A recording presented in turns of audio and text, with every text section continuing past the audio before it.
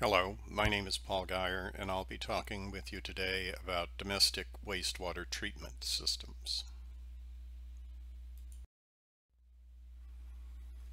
This is what I'll be talking about, how I'll sort of be slicing up the information, the chapters in the book, whatever. Some general comments on site selection, Chapter 3, treatment requirements, and Chapter 4, basic design considerations. By way of introducing myself, this is just a little bit about what I've been doing for the last few decades. This introduction provides general information, illustrative guidance, and criteria for the design of domestic wastewater treatment. Criteria presented here is applicable to new and upgraded domestic wastewater treatment facilities, and it provides information to determine the sizes of wastewater treatment unit operations. A wastewater treatment plant should be designed to achieve federal, state, and local effluent quality standards stipulated in applicable discharge permits. Specifically, the plant must be easy to operate and maintain, require few operating personnel, and need a minimum of energy to provide treatment.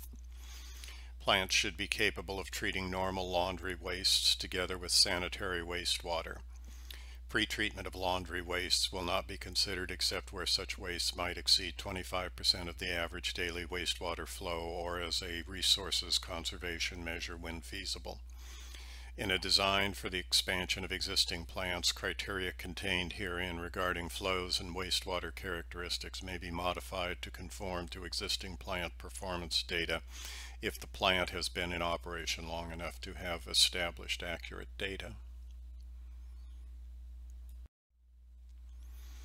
In a design for the expansion of existing treatment works or construction of new facilities, the designer may offer criteria on new treatment processes for consideration. Pollution control facilities will incorporate the latest proven technology in the field. Technology is considered proven when demonstrated successfully by a prototype plant treating similar wastewater under expected climatic conditions. Treatment level obtained and operational performance and maintenance records will have been adequately documented to verify the capability of the process. With regard to site location, the major factors in the selection of suitable sites for treatment facilities include the following: topography, availability of a suitable discharge point, and maintenance of reasonable distance from living quarters, working areas, and public use areas of the proposed facilities as reflected by the master plans. The siting criteria for the water pollution control facilities should consider state wellhead protection requirements for drinking water sources. In the absence of a state requirement, a minimum distance of 1,000 feet should be maintained between a drinking water source and any proposed water pollution control facility. For on-site treatment systems, rainfall and soil characteristics are major criteria. Plants of 50,000 gallons per day or less treatment capacity will be more than 500 feet from the facilities when this minimum distance will not result in unacceptable noise or odor levels. Larger plants and wastewater treatment ponds, regardless of size, will be more than 1/4 mile from such facilities. Greater distance may be required when such facilities are located on the leeward side of the treatment plant, in areas subject to prolonged or frequent air stagnation or fog and mist cover, and at a lower elevation than the treatment works, with surface and groundwater flow from the treatment plant toward the occupied area. Exceptions to the 500 feet restriction can be made for cold climate module complexes where the treatment system is a part of the module complex. However, sewage treatment works will not be located within the same module as residential areas. With regard to septic tank systems, standard septic tank systems with subsurface drain fields do not fall under the 500 feet restriction. Distance reductions must not result in creation of unacceptable noise levels when plant equipment is in operation. Sufficient space must be allocated not only for suitable arrangement of the initial units and associated plant piping, but also to accommodate future expansion. Future expansion includes the provision of increased capacity for existing processes and the addition of new types of units known to be required for upgrading redesigned systems to the future requirements of more stringent stream and effluent standards. The site will be selected so that an all-weather road is available or can be provided for access to the plant. Available rail sidings will also be utilized when practical.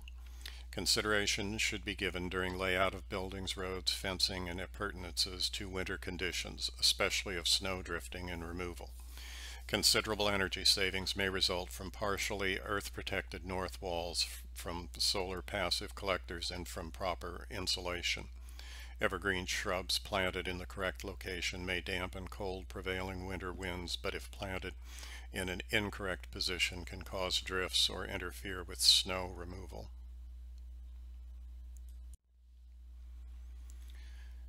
Now, with regard to treatment requirements, the general considerations are that before the treatment plant design is begun, treatment requirements need to be determined on the basis of meeting stream and effluent requirements set by either the U.S. or state governments or foreign government agencies for a plant outside of the U.S. For the standards, the U.S. Environmental Protection Agency issues effluent standards covering the discharge of toxic and hazardous pollutants. Strict limitations on discharges of these pollutants must be imposed. Public Law 92-500 with subsequent amendments requires pre-treatment of pollutants which may interfere with operation of a sewage treatment plant or pass through such a plant untreated. Additionally, in many cases, pre-treatment of industrial wastewater will be necessary to prevent adverse effects on the sewage treatment plant processes. Some types of industrial waste may be admitted to wastewater treatment plants, for example, cooling tower discharges, boiler blowdown, vehicle wash rack wastewater, swimming pool filter discharges, and aircraft wash wastes using biodegradable detergents. Flow of industrial wastewater may be reduced through process modification or wastewater recirculation. Adverse impacts on the treatment plant may be mitigated by reducing the concentration of those compounds causing the problem. Table 3.1 is a listing of compounds which inhibit biological treatment processes. In some cases, the adverse impact may be caused by short-lived occurrences of either wastewater containing high concentration of compounds or a wastewater flow rate much higher than the average daily flow. This situation, which is commonly called slugs, may in some cases be managed by including an equalization basin upstream of the treatment plant.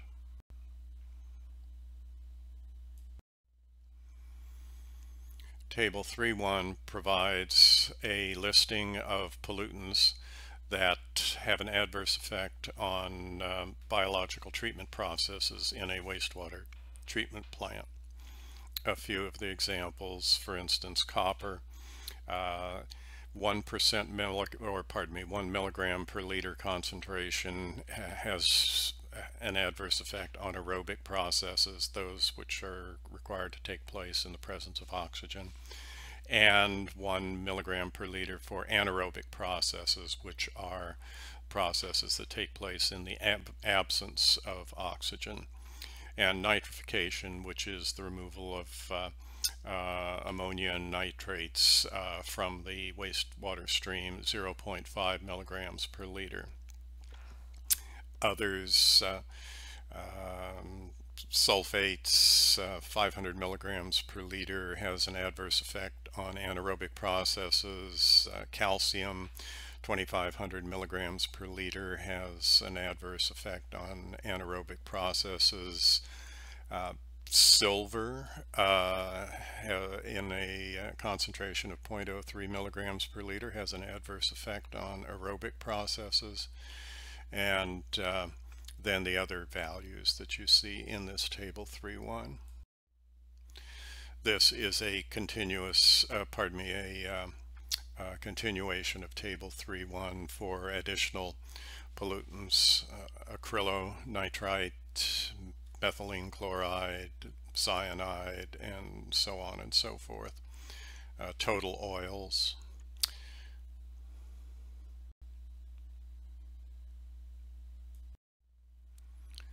Most states require a minimum of secondary treatment for all domestic wastewaters. In critical areas, various types of advanced wastewater treatment processes for the removal of phosphorus and nitrogen may be imposed by the state regulatory agencies to protect their water resources.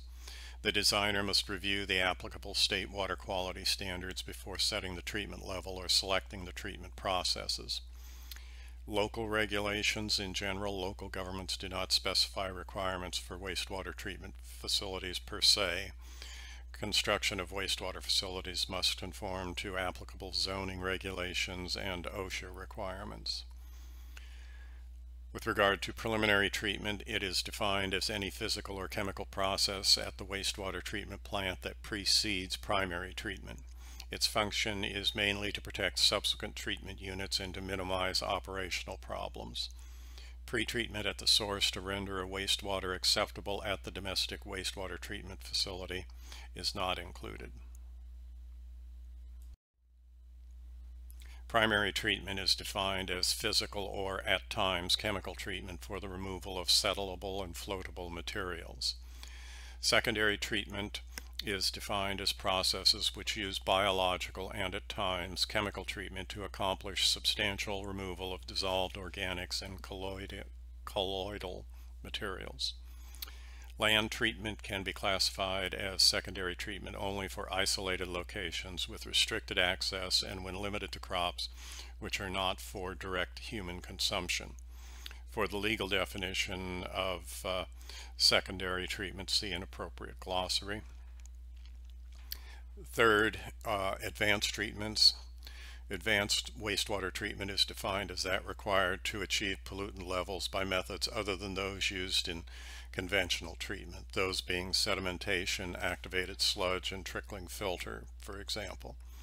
Advanced treatment employs a number of different unit operations, including ponds, post-aeration, microstraining, filtration, carbon adsorption, membrane solids separation, and specific treatment processes such as those for removal of phosphorus and nitrogen.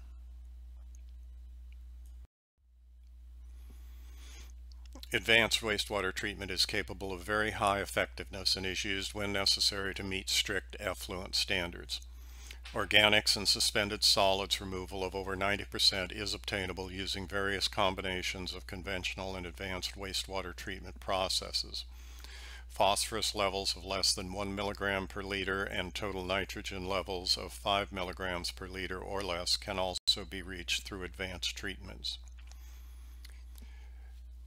Now for an evaluation of wastewater treatment processes, Table 3.2 provides a summary evaluation of wastewater treatment processes, and Tables 3.3 and 3.4 illustrate the applicable processes and their possible performance.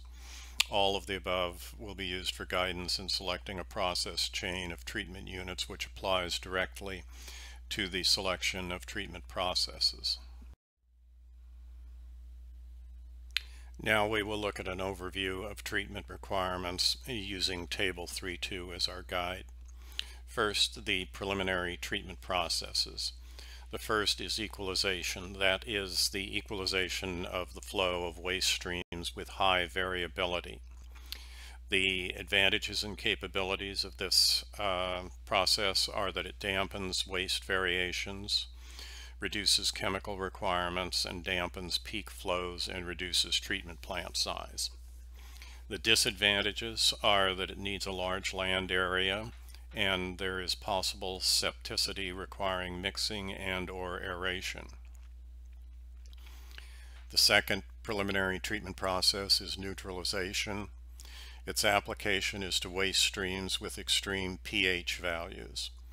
The advantages and capabilities: it provides the proper conditions for biological, physical, and chemical treatment, and it reduces corrosion and scaling. The disadvantages are that it may generate solids, which will have to be removed, and then it requires sophisticated equipment and instrumentation. The third preliminary treatment process is temperature adjustment. Its application is to waste streams with extreme temperatures. Its advantage is that it provides proper conditions for biological treatment, and the disadvantage is high initial equipment cost. The fourth preliminary treatment process is nutrient addition, and its applicability is to nutrient deficient wastes. The advantage is that it optimizes biological treatment.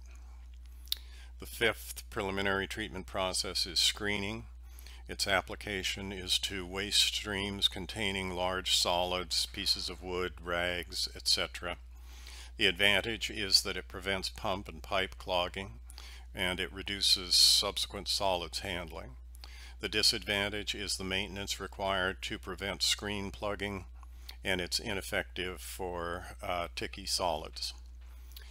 The sixth preliminary treatment process, is grit removal. It applies to waste streams containing significant amounts of large, heavy, inorganic solids. The advantage is lower maintenance costs and erosion is reduced. The disadvantage is that the solids need to be disposed of, and they are sometimes offensive. We now move to the primary treatment processes. The first is sedimentation, which is applicable to waste streams containing settleable suspended solids. The advantages are that it reduces inorganic and organic solids loading in subsequent biological units. It is by far the least expensive and most common method of solid-liquid separation. It is suitable for treatment of a wide variety of wastes, requires simple equipment and operation, and has demonstrated reliability as a treatment process. The disadvantages are there is possible septicity and odors. It may adversely be adversely affected by variations in the nature of the waste, and it requires a moderately large area.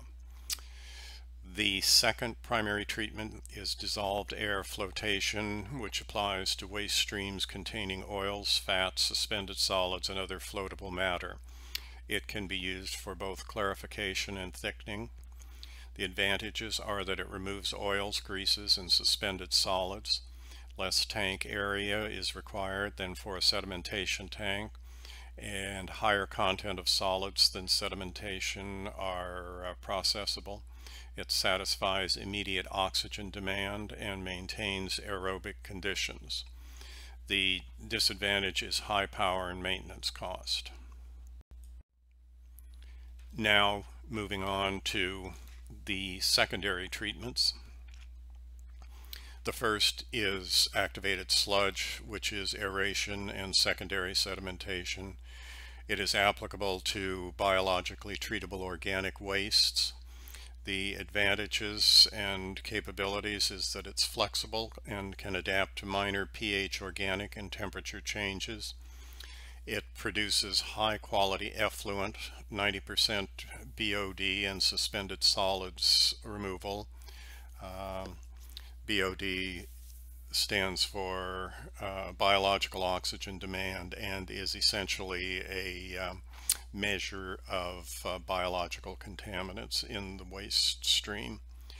A small area is required. It's available in packaged units. The degree of nitrification is controllable, the removal of nitrogen from the waste stream, and it's relatively minor odor problems. The disadvantages are high operating costs for skilled labor and electricity. It generates solids requiring sludge disposal, and some process alternatives are sensitive to shock loads and metallic or other poisons. And finally, it requires continuous air supply. The second secondary treatment process is aerated ponds with secondary sedimentation. It's applicable to biologically treatable organic wastes. The advantages are flexibility. It can adapt to minor pH, organic, and temperature waste changes. The construction is inexpensive. It requires minimum tension, and moderate effluent removal is achieved, 80 to 95% of BOD removal. The disadvantages are the dispersed solids in the effluent. It's affected by seasonal temperature variations. There may be operating problems from ice, solid settlement, etc. There is moderate power costs, a large area is required, and there is no color reduction. Continuing with the secondary treatments, the next is aerobic, anaerobic ponds. Aerobic is a biological process that takes place in the presence of oxygen, and anaerobic process is one that takes place in the absence of oxygen. The applicability is to biologically treatable organic wastes. The advantages and capabilities of this process are low construction cost, non-skilled operation, moderate quality effluent, 80 to 90%, 95% BOD removal, a removal of some nutrients from wastewaters, and then the disadvantages and limitations are the large land area required, the algae that may be produced in the effluent, the possible septicity and odors that may develop, and weed growth, mosquitoes, and insect problems can be issues. The next secondary treatment is trickling filter. It is applicable to biologically treatable organic wastes. The advantages are moderate quality effluent, 80 to 95% BOD removal, biological oxygen demand. Next, moderate operating costs, lower than for activated sludge and higher than oxidation ponds. And third, good resistance to shock loads. The disadvantages are clogging of distributors or beds, and also small mosquito and insect problems may develop.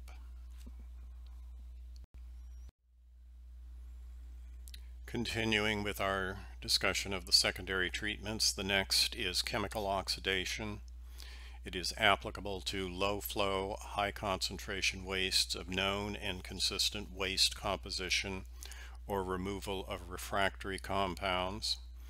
The advantages are the disinfection of the effluent. It aids grease removal, it removes taste and odor, and it removes organics without producing a residual waste concentrate. The disadvantages are the chemical cost, the high initial equipment costs, the need for skilled operators, and it requires handling of hazardous chemicals. The next secondary treatment is chemical mixing, flocculation, and clarification. It's applicable to waste streams high in dissolved solids, colloids, metals, or precipitable inorganics, and waste containing emulsified oils. The advantages and capabilities are that it removes metallic ions, nutrients, colloids, and dissolved salts. There is the possibility of the recovery of valuable materials, and it provides proper conditions for biological treatment. The disadvantages are the sophisticated equipment and instrumentation that are required, the residual salts that result in the effluent, and it produces considerable sludge. The next of the secondary treatments is gravity filtration, which is applicable to waste streams with organic or inorganic suspended solids, emulsions, or colloids. The advantages are that it breaks down the emulsions and removes suspended solids. The disadvantages are the clogging that may result and frequent backwashing requirements. Continuing with the secondary treatments, the next is pressure filtration. It's applicable to waste streams that are high in suspended solids such as sludges and organic solids. The advantages and capabilities is there is a high degree of solids removal, 80 to 95%. The disadvantages are high pressure costs, clogging, high pressure drop, power costs. The next of the secondary treatments is dissolved air flotation with chemicals, which is applicable to waste streams containing oils, fats, colloids, and chemically coalesced materials. The advantages and capabilities are that it produces a high degree of treatment and removes oils and greases. The disadvantages are high initial equipment costs, high operating costs, and the sophisticated instrumentation that is required and needs to be maintained. The next of the secondary treatments is anaerobic contact, which is applicable to waste streams with high BOD and or high temperature. The advantages are methane recovery, the small area required, the volatile solids destruction that takes place. The disadvantages are the heat that is required. The effluent in reduced chemical form requires further treatment, sludge disposal, and the skilled operators that are required. Now we move to the final category of wastewater treatment processes. These are the advanced treatments. The first is activated carbon adsorption. It is applicable to waste streams containing trace amounts of organics and color, taste, and odor producing compounds. The advantages are that it removes non-biodegradable organics from the wastewaters. It removes taste and odor producing compounds, and it reduces color.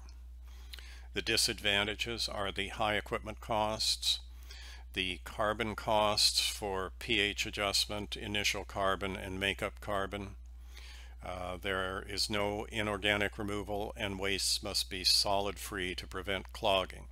Also, air pollution is a potential adverse effect when regenerating activated carbon. The next advanced treatment is microstraining filtration. Its application is as a tertiary treatment after primary and secondary. The advantages are that up to 89% of suspended solids are removed. It can produce final effluent of solids less than 10 milligrams per liter. The disadvantages are that it's very sensitive to solids overloading, and it requires automatic controls and absorbent techniques. The next of the advanced treatments is land treatment. Its application is to biologically treatable wastes with low to moderate amounts of toxic substances. The advantages, it's inexpensive, it requires minimum operator attention and generates minimum sludge. An advantage is water conservation, another is crop production, and there is a very high quality effluent and or discharge. The disadvantages are the large land area required, the possible contamination of potable aquifers, freezing in winter, odors in summer under some conditions, and this is usually a minor concern. The next advanced treatment is subsurface disposal, that is deep well injection. It's applicable to solids-free concentrated waste streams. The advantages are disposal of inorganics and organics. It is the ultimate disposal of toxic or odorous materials. Disadvantages are subsurface clogging, groundwater pollution, high maintenance and operation costs, limited aquifer life, and high initial costs. The next of the advanced treatments is groundwater recharge, which is applicable to treated waste streams. The advantage is that it reduces bacterial concentration, conserves water resources, prevents saltwater intrusion into potable aquifers. The disadvantages are possible groundwater contamination, and it is limited to porous formations. The next group of treatment processes are treatment processes for sludge, not for the wastewater stream. The sludge, of course, being the bad stuff that is removed from the wastewater stream, and it has to be disposed of. So the treatment processes for the sludge: the first is anaerobic digestion, which is applicable to biodegradable solids. The advantages are methane production, which is of course a fuel, the solid stabilization and conditioning, the liquefaction of solids, the minimum land area required, and the use of digested sludge as fertilizer or soil conditioner. The disadvantages are the heat required, the process upsets when excess volatile acids are generated, odors that are generated, skilled labor requirements, and an explosion hazard because of the presence of methane. The next of the sludge treatment processes is aerobic digestion, which is applicable to biological solids. The advantages are relatively little odor, the solid stabilization and conditioning which takes place, and the unsophisticated operation means that relatively unskilled labor can be employed. The disadvantages are the moderate land area required, the high energy usage, and the reduced dewatering ability. The third of the sludge treatment processes is autoclaving, which is applicable to biological solids. Advantages are that it is a compact operation, there is solids conditioning, and it kills microorganisms. The disadvantages are high initial equipment costs, power costs, and skilled labor costs.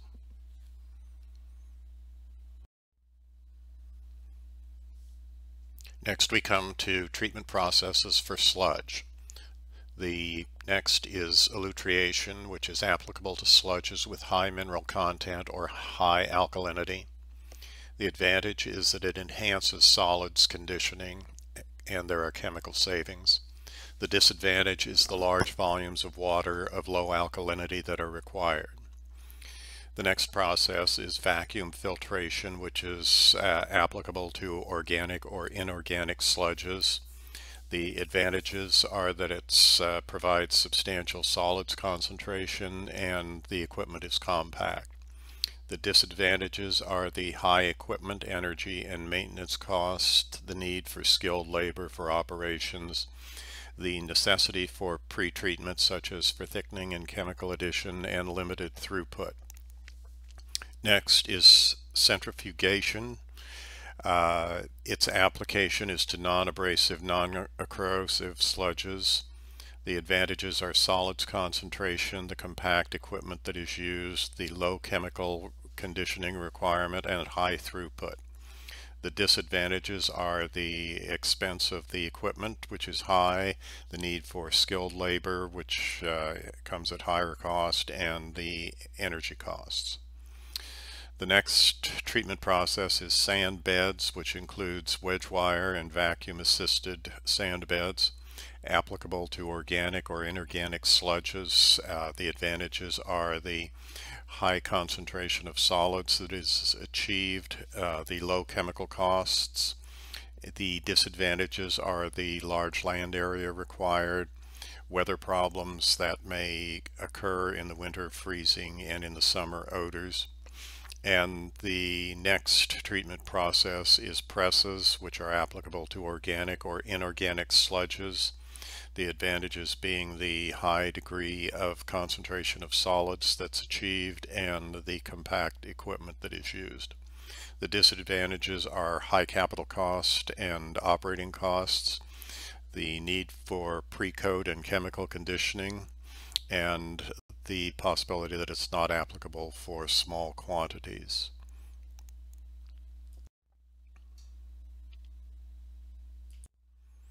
Now we come to a consideration of sludge disposal. This is after the sludge has been processed. First, incineration is a possibility, both regular and using a fluidized bed. It's applicable to combustible organic sludges, which are 25 to 33% solids.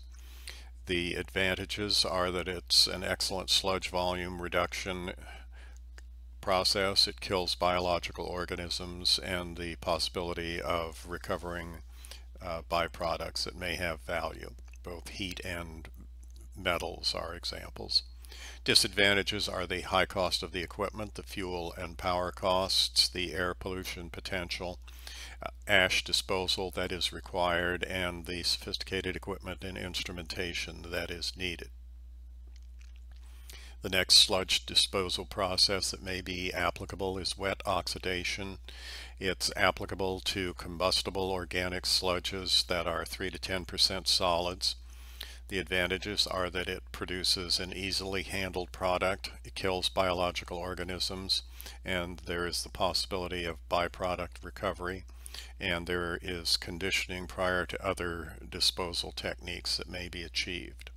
The disadvantages are high initial costs, the fuel and power costs, and the high organic concentration in effluent streams. The next sludge disposal process is simple land disposal, which is applicable to stable biological sludge. The advantages are low investment cost. It postpones ultimate sludge disposal process installation or provides ultimate disposal if land is available. The disadvantage is the large land area required. And the final sludge disposal process that may be available is a sanitary landfill. It's applicable to dewatered biological sludges containing 30 to 35% solids. The advantages are the low investment cost, the fact that it is suitable for undigested sludges, odorous or toxic materials, and land reclamation may be a possibility. The disadvantages are groundwater contamination, it requires cover material and compaction, and the hauling costs.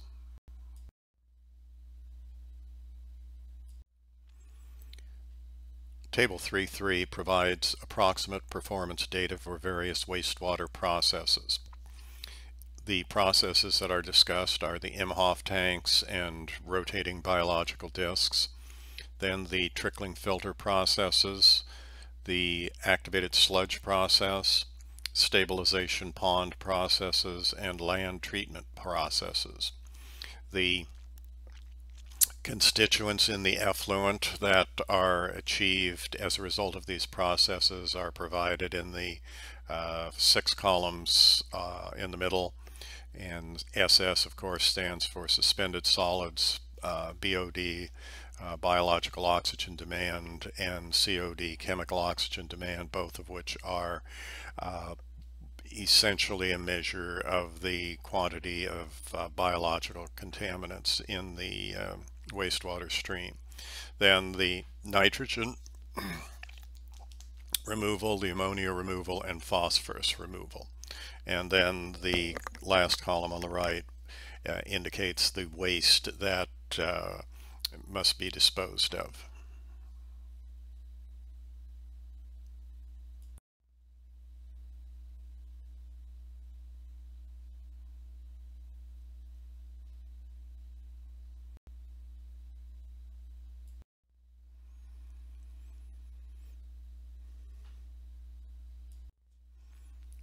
Table 3.4 indicates the operational characteristics of various treatment processes.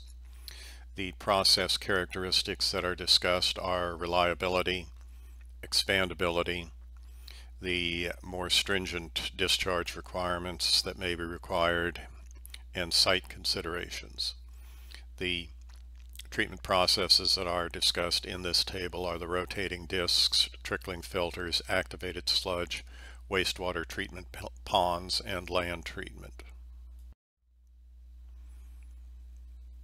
The required treatment is determined by the influent characteristics, the effluent requirements, and the treatment processes that produce an acceptable effluent. Influent characteristics are determined by laboratory testing of samples from the waste stream or from a similar waste stream, or are predicted on the basis of standard waste streams. Effluent quality requirements are set by federal, interstate, state, and local regulatory agencies. Treatment processes are selected according to influent, effluent constraints, and technical and economic considerations. Treatment capacity is based on the design population, which is the projected population obtained by analysis.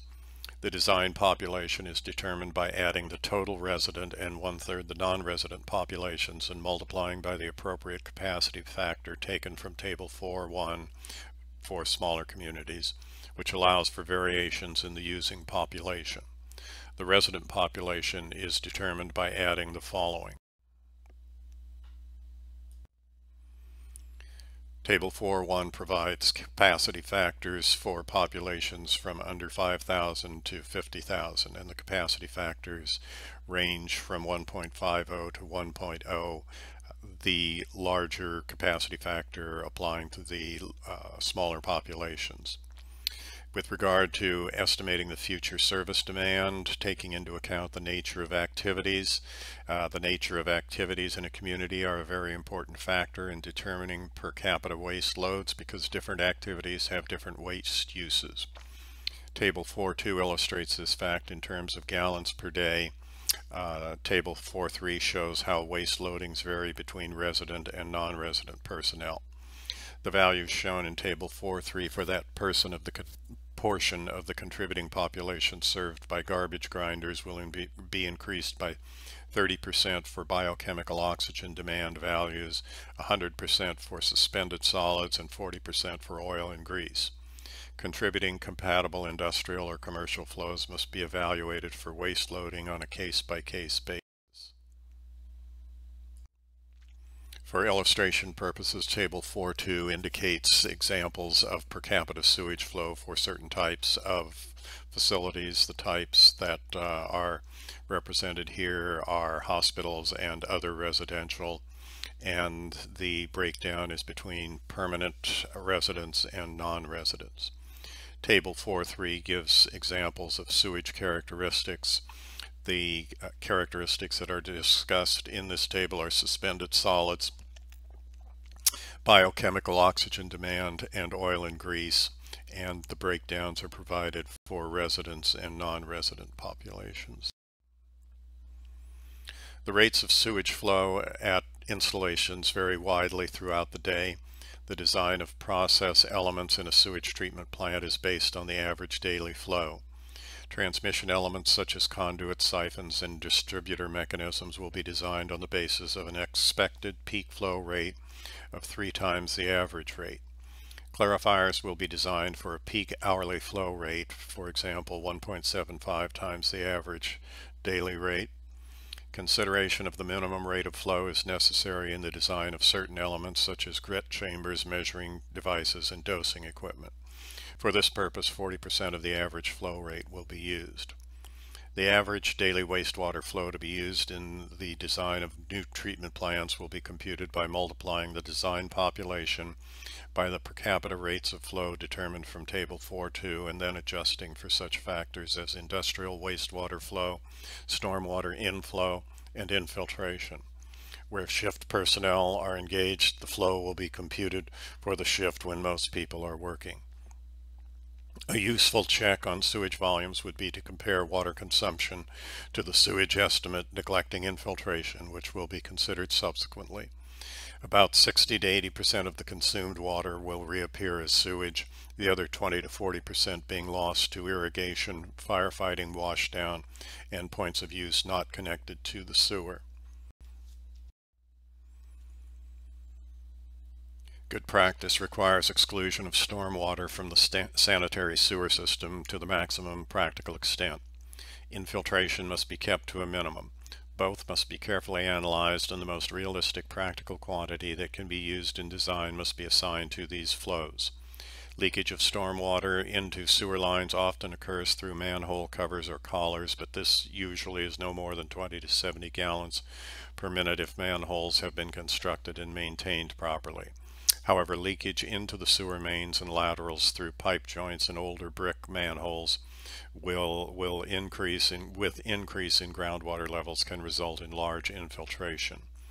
The amount of water that actually percolates into the groundwater table may be negligible if an area is occupied by properly guttered buildings and paved areas, or if the subsoil is rich in impervious clay. In other sandy areas, up to 30% of rainfall may quickly percolate and then lift groundwater levels.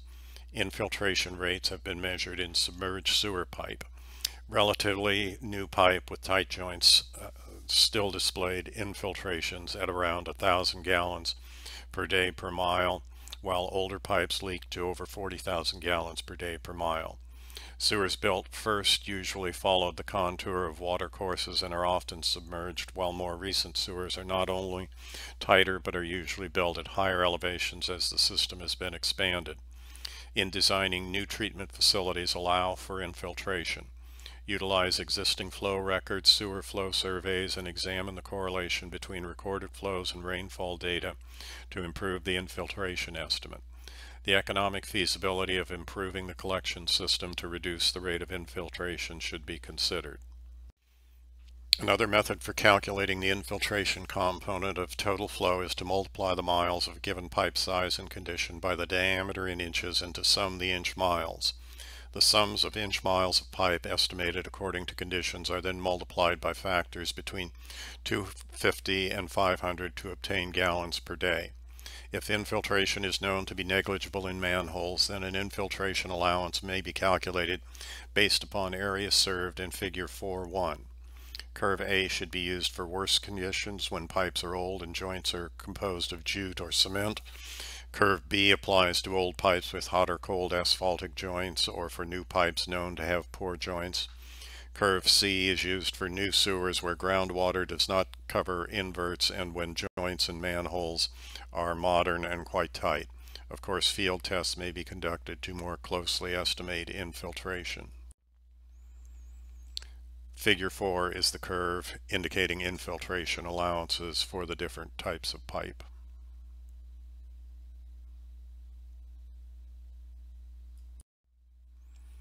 Average wastewater flow is usually expressed in million gallons per day, but will be calculated in the appropriate units for design of the unit process under consideration.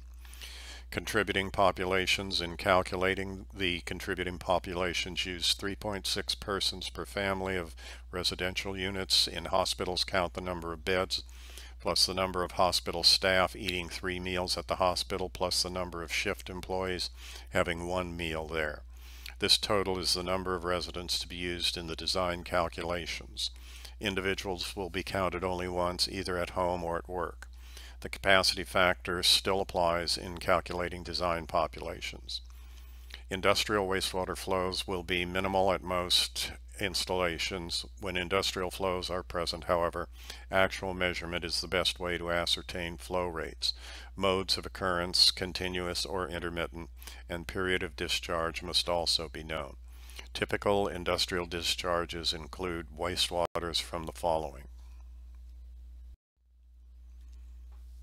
the wastewater treatment plant itself, maintenance facilities, vehicle wash areas, cleaning buildings, boiler blowdowns, swimming pool backwash water, water treatment plant backwash, cooling tower blowdown, firefighting facilities, photographic laboratories, medical or dental laboratories. Including stormwater flows is important in treatment plant design, either when combined sewer systems are served or when significant inflow enters the sewer system. Separate sewers are required in new systems, and only sanitary flows are to be routed through treatment plants. For existing plants that are served by combined sewer systems, capacities will be determined by peak wet weather flow determined from plant flow records.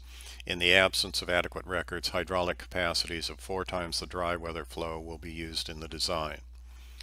Suspended solids and organic loading can be interpreted as population equivalents when population data constitute the main basis of design. Typical population equivalents were given in Table 4.3. These equivalent values can also be used to convert non-domestic waste loads into population design values.